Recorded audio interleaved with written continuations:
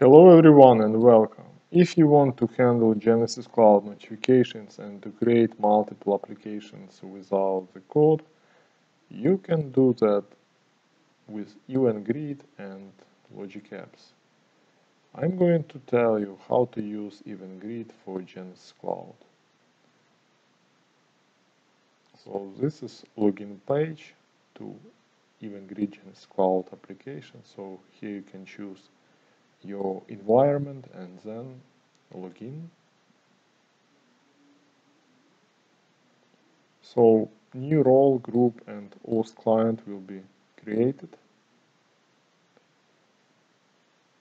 After that you need to set up Event Grid in Azure portal, so just press this URL.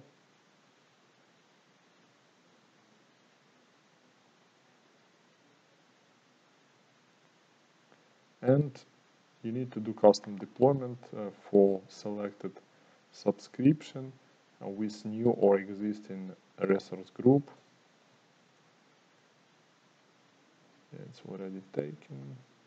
Test 1. Okay.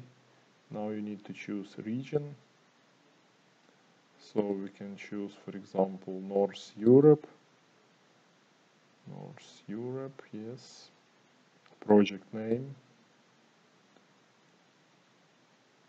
And review and create. Create.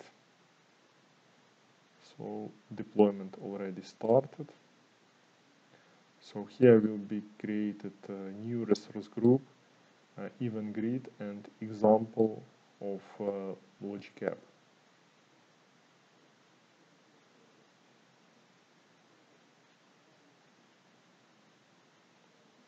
So just a little bit to wait. Then here we have event subscriptions. And now we can go to output. Copy this endpoint. Copy secret. Now we can save. After that we can choose any of subscriptions, for example for queues or for agents. We already created a subscription inside of Logic App for conversation emails, so we just can choose queues and use these queues and then save queues topics. And we need to go to Azure and just press button start.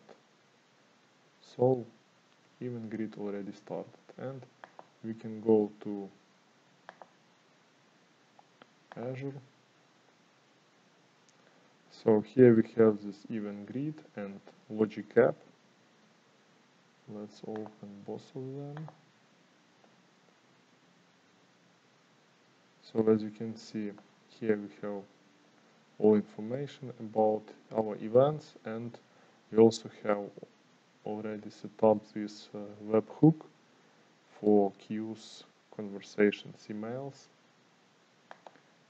And this is our example of Logic App. So here we have subscription on this event, and then we can parse data from Genesys Cloud, and we can implement other new steps. Thank you for watching.